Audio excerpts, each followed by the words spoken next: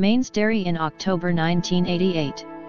Jaden Lieberher's character Bill Denbrough assists Jackson Robert Scott's character Georgie in making a paper sailboat they call the SS Georgie. Bill is too sick to accompany Georgie, who wants to go outside to sail it in the pouring rain. Georgie leaves to play as the brothers embrace. Georgie navigates his vessel down the road. As he pursues it, he unintentionally tumbles through the floor and lands in the kitchen. He is approached by Bill and Richie through 3 doorways. They find a headless girl when they enter the first door. Richie is caught inside the second door by a room filled of clown dolls. He notices a casket holding a lifelike replica of himself. Pennywise leaps out as soon as he closes it. He attempts to attack Richie, but Richie flees. After seeing Eddie's broken arm, Eddie's mother prevents the losers from hanging out with him. After Richie claims that their pursuit of Georgie has almost killed them, Bill and Richie start fighting. The other males are too afraid to continue, so the losers split apart. August has come and gone, and the youngsters are still going about their daily lives.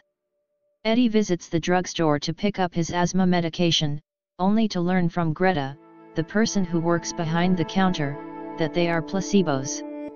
Then, she adds the word loser to his arm cast. With his father's gun, Henry is shooting stuff with Vic and Belch. Officer Bowers arrives to remove the rifle from Henry after he commands Belch to bring him a cat to shoot. Then, to humiliate Henry in front of his pals and reveal him as a coward, he shoots the ground around his feet. Henry discovers a red balloon on his mailbox later. A knife that IT sent is within. While his father is sleeping and the TV is on, he enters the house.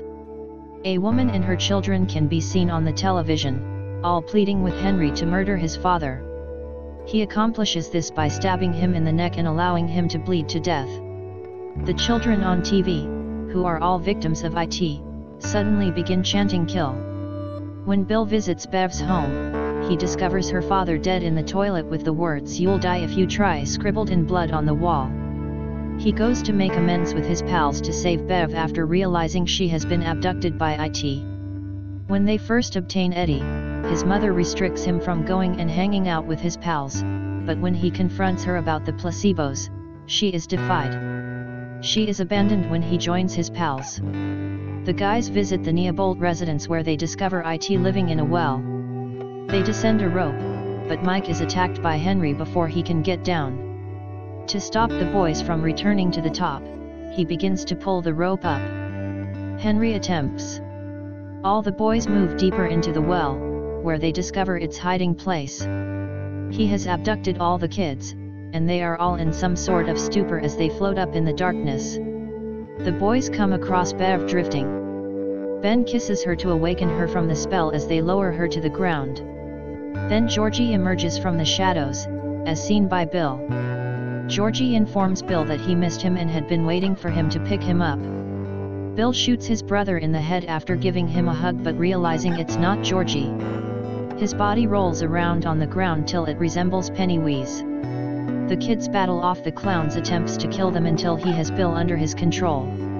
Pennywise distributes to the others. It is now September. The losers swear a blood oath to return to Derry in 27 years should IT ever return. They hang out for a while until each of them gradually leaves, with only Bill and Bev stay behind. She is going to move to Portland now.